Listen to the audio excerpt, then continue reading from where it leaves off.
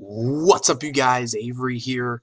Wanted to bring you guys a video because I haven't posted in like 2 days, and I need to post because I'm going to be gone for like 3 days. So let's go ahead and get into it. I'm sorry if I sound tired. I had a long day at work today, but I still wanted to put out a couple videos for you guys.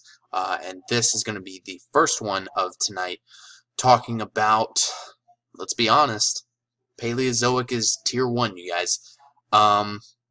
A 60 card Paleozoic build won Ycs Prauge. Excuse me, it has 2 back-to-back YCS wins now. It's obviously going to get hit on the ban list now. I think that's just a given. Would I say that it's better than Zodiac? I think that's up to interpretation. Honestly, I'm going to say that it is better than Zodiac. There's no denying it. I feel like that it is officially the best deck of the format. I think that Paleozoic is first. Zodiac is a very close second or tied for first, and then we have Infernoid variants in general, 60 card, 40 card, whatever it is that you want to do. The fact that it won 2 back-to-back, I'm very disappointed with, unfortunately. Zodiac, like Capital G said, Zodiac has made itself into a deck to where it has to be able to have enough cards in its main deck or side deck to combat the mirror. And the problem is, if it's not playing another Zoo deck, it has a little bit of trouble. I know this to be true for myself because of the fact that I have a tough invoked artifact matchup, or just invoked matchup in general. I happen to get lucky beating my friend Travis. Shout out to you, Travis. The other day at Locals, playtesting for my upcoming regional, of course, on April 1st, and I beat him game 2. I 2-0'd him, but I beat him game 2 only because of the fact that I top decked Zodiac Barrage. I was able to go off. He had 1 card in his hand, which was a monster for Mechaba. He wasted it on my Invoker, which he shouldn't have done. If he hadn't done that, he probably would have won the game. And I was able to win because of it. And I mean, other than situations like that where you're able to just flat out win with Zodiac against whatever deck you're playing against, it's a hard grind.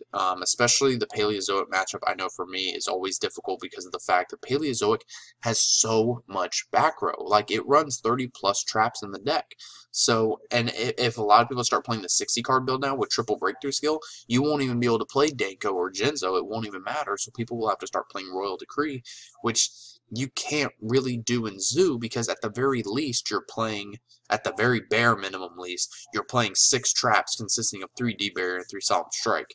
Well, actually, no, at the very least 7 with combo, because you have to play combo. So I think Paleozoic's really starting to take over. I think people are seeing that it is just a deck that can flat out defeat Zodiac and just has good matchups overall. It's a very control-based deck where if you know how to play it and you know how to really use your card economy and card advantage to your advantage, you're just going to flat out win the game.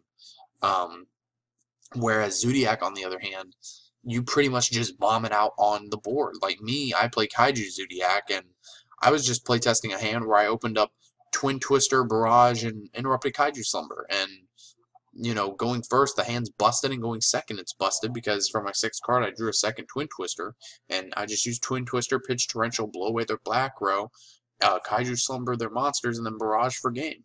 Like, there's not much thinking involved with the deck, and you just need to really bomb it out your board and not misplay like an idiot, like I admittedly did. But what does this say about the format as a whole?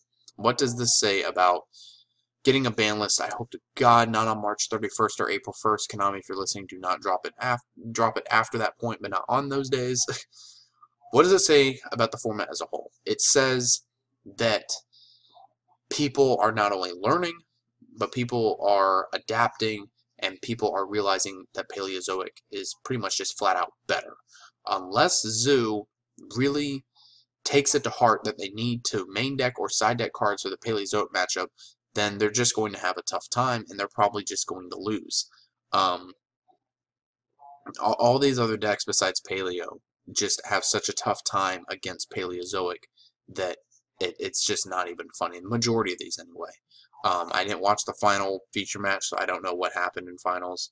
But I just know for me personally as a player going against Paleo, I know from the moment I see them setting 5 and activating Paleo traps that it's going to be a grind, and they're probably just going to outgrind you if the player is good enough.